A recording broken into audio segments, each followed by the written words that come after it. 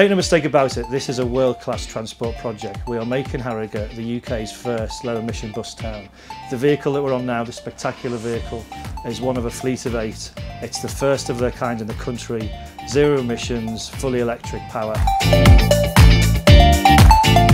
I think it's great news for Harrogate, the fact that it is aiming to be the first, and I've seen the fantastic launch event they put on today, and the ambition that Harrogate has got is matched not only by the company, by Transdev, but also by the local authority and also by the Member of Parliament, and it's putting Harrogate on the map and putting everybody else to shame if it does end up being the first low emission town.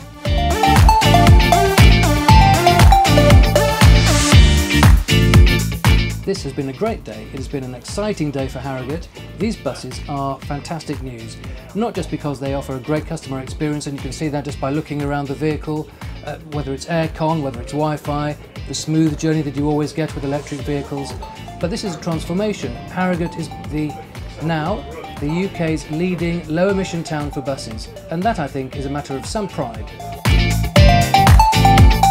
The key thing for us is we didn't just want an electric vehicle to get zero emissions and to play a really useful part in our town, but we wanted a bus that people were proud and pleased to be seen on. And as you can see from this lovely and comfortable interior, it has air conditioning, it has next stop information voiced by one of our customers, it has Wi-Fi, it has USB power points, it has wireless charging points, it has double glazing.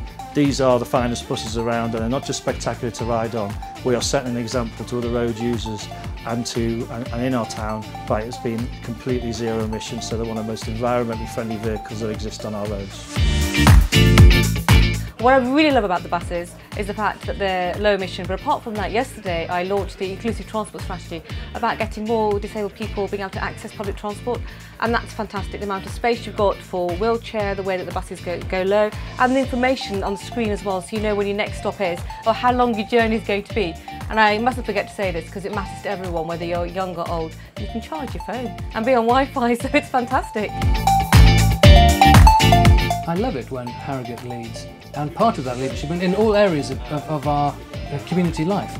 But one thing that we do see regularly is proper leadership from Harrogate Bus Company.